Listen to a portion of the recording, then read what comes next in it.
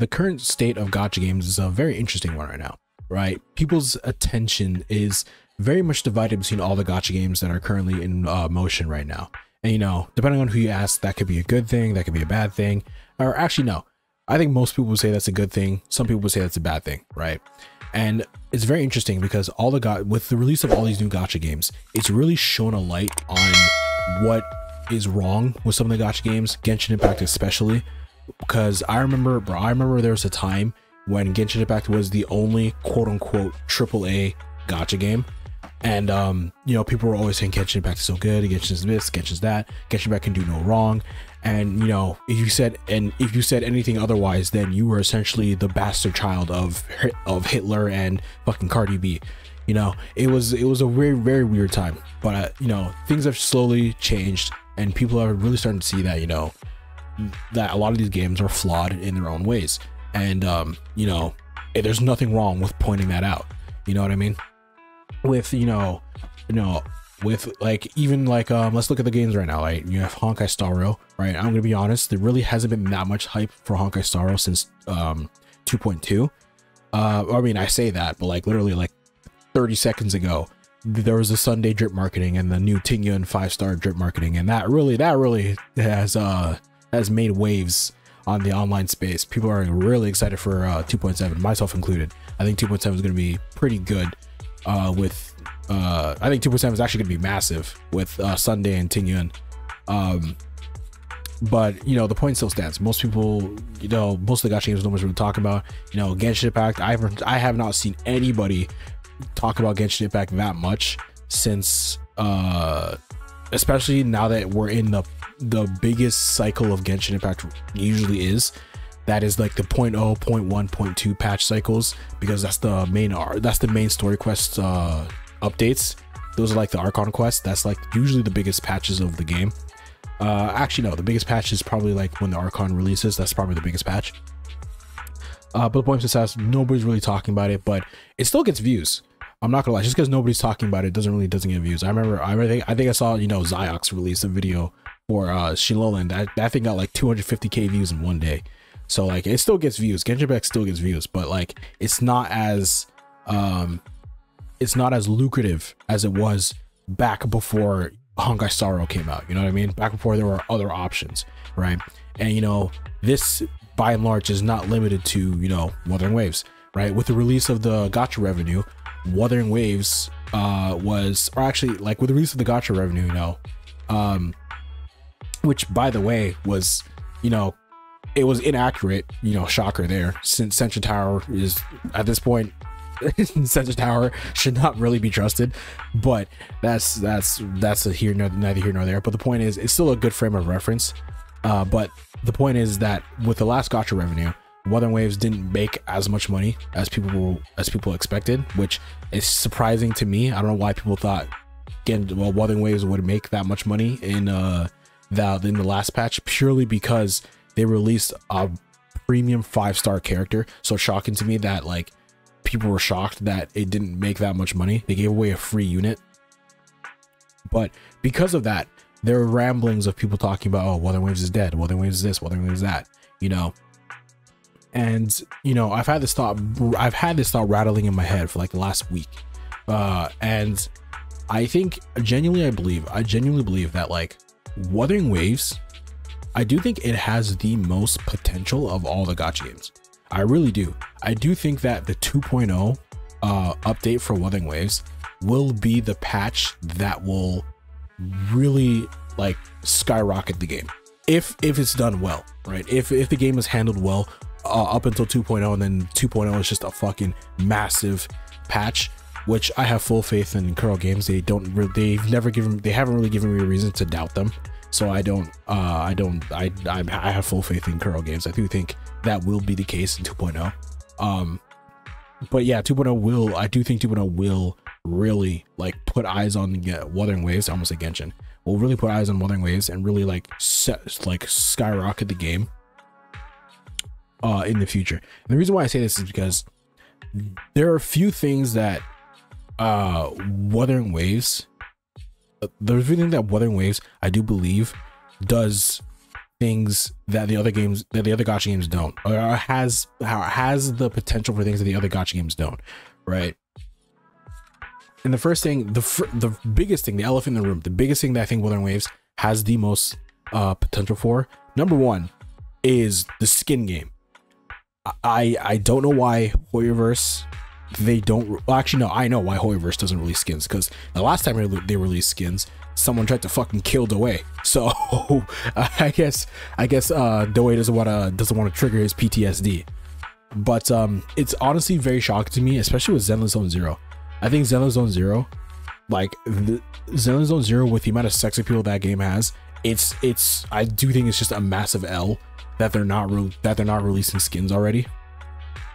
But Kuro Games has the most potential because the skins, because of the skin game. I do think Kuro Games skins are the best skins for any of the gacha games, Genshin Impact included. And how do I say that? And how do I know this, right? Wuthering Waves doesn't have any skins.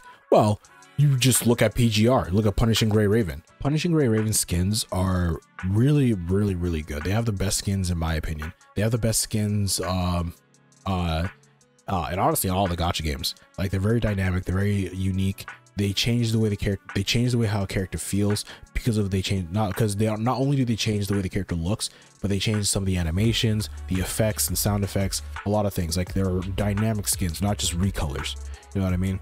And the reason why I'm putting so much emphasis on the skins is because this when the gacha game makes a lot of money on the skins, it allows them to be more generous with the game, right? Like, if you've noticed, anytime there's a video talking shit about some gacha game, about how they're stingy, like let's use Genshin Impact for example, right? If there's a video talking about how stingy Genshin Impact is, there's always somebody in the comments being like, wow, I play PGR, can't relate, I get everyone I want. And to a degree, they're right. Punishing Gray Raven is a very generous gacha game. I remember there was a point where I was like, how the fuck do they make money? Because every character you can quite literally get every character you want and get Punishing Gray Raven for free. You just have to play the game a lot, but you really can get everyone you want for free because they do a lot of reruns, right? They rerun every character. Like, if you miss a character, right, unless they're like a collaboration character, like right now they're doing a collab with Black Rock Shooter, and I don't know if she's ever gonna come back. So that's probably like the only FOMO. But like, if you miss a character's banner, right, you're good, because in like a month or two, they're good.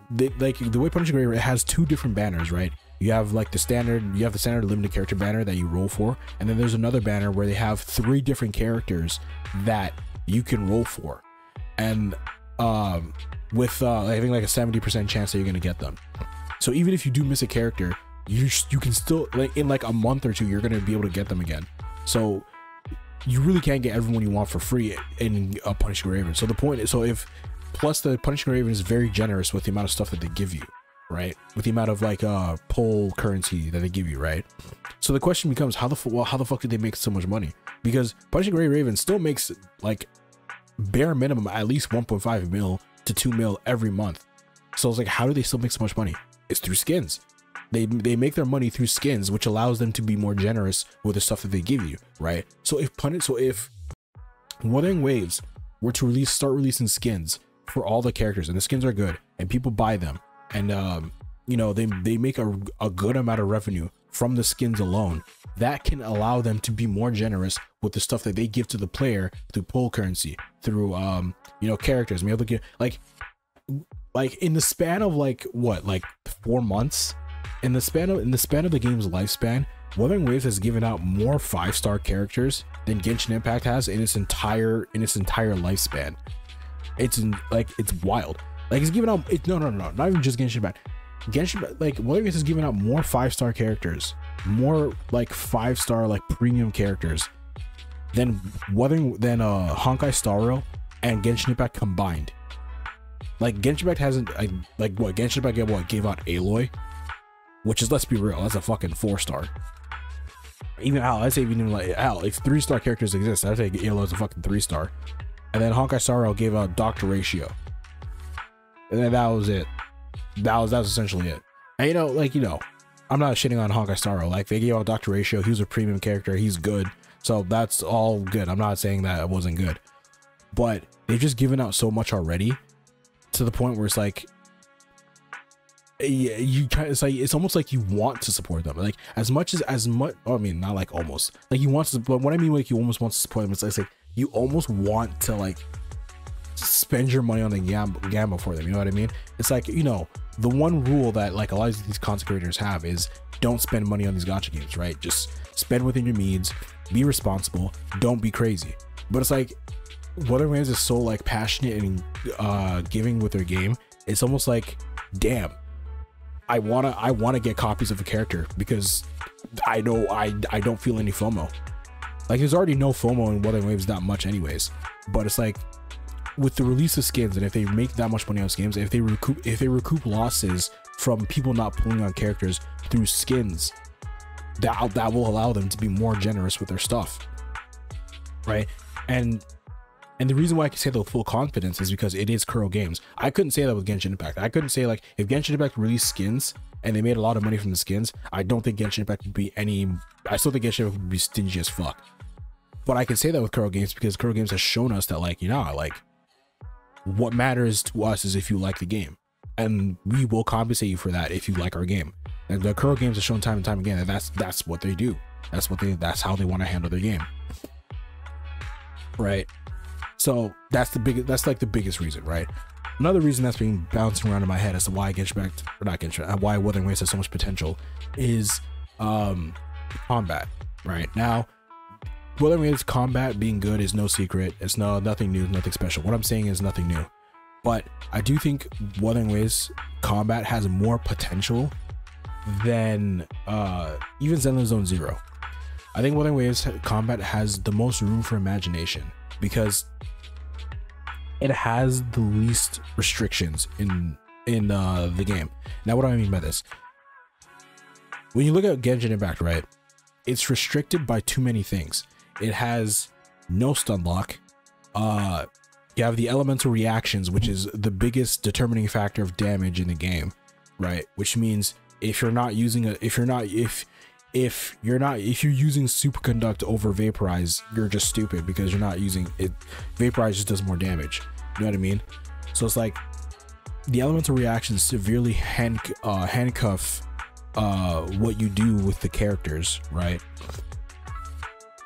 And then you have the specific weapon types that, well, I mean, Wuthering Waves has the weapon types as well, so I guess I can't really hold Genshin Impact to that. But the elemental reactions specifically are like the biggest handcuff to the game because those are the biggest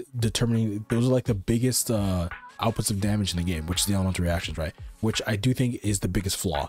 And I think the elemental reactions should have been a nice side buff to the character's individual damage instead of the elemental reactions doing damage in and of itself, right?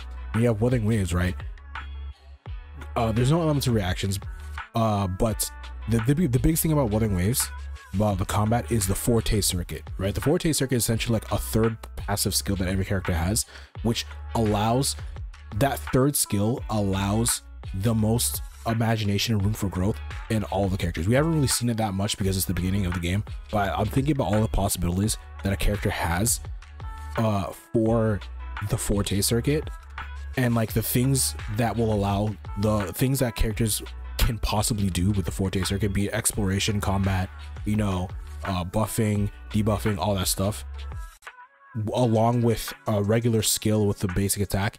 It does allow for a lot of room for imagination, right? And I kind of just had some dreams.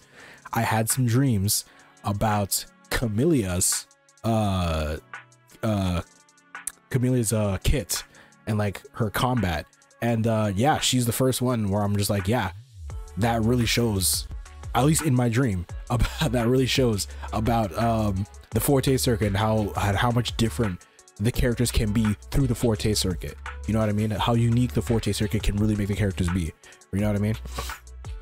So that's really just been bouncing around in my head about Wuthering Waves, and like, you know, maybe I didn't explain it well. This is just my thoughts on like why I think Wuthering Waves, like the biggest point I want to get home on Wuthering Waves is don't give up on Wuthering Waves. Don't give up. It has the most potential. It has passionate devs that give a fuck. Wuthering Waves mark my words, 2.0 will be the make it or break it patch for Wuthering Waves. And if they make it, it will skyrocket. If they break it, then the game's officially dead. But I do think if handled correctly, which I have full faith in Kuro Games, if handled correctly, I do think Wuthering Waves will be the biggest gacha game on the scene at the time. I do think.